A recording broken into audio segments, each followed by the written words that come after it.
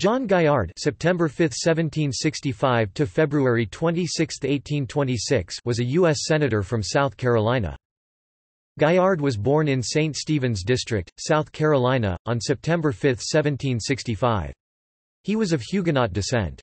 He was elected to the United States Senate in place of Pierce Butler, who resigned, and served from December 6, 1804 until his death in Washington, D.C. on February 26, 1826.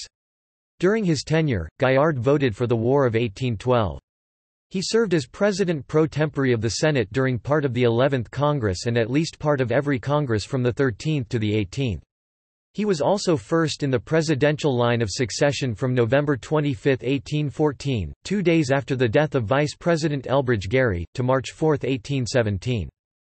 In his memoir 30 Years' View, Thomas H. Benton, one of Gaillard's contemporaries, described him thus: urbane in his manners, amiable in temper, scrupulously impartial, uniting absolute firmness of purpose with the greatest gentleness of manners. Such were the qualifications which commended him to the presidency of the Senate.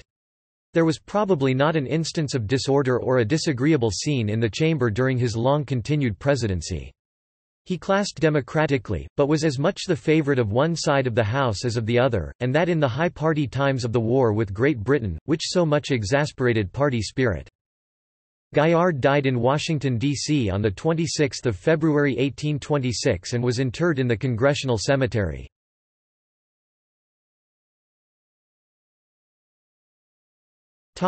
See also: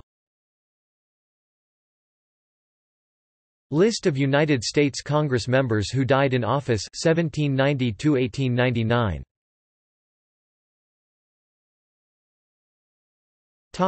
External links: United States Congress. John Gaillard, id. G 000005. Biographical Directory of the United States Congress. Political graveyard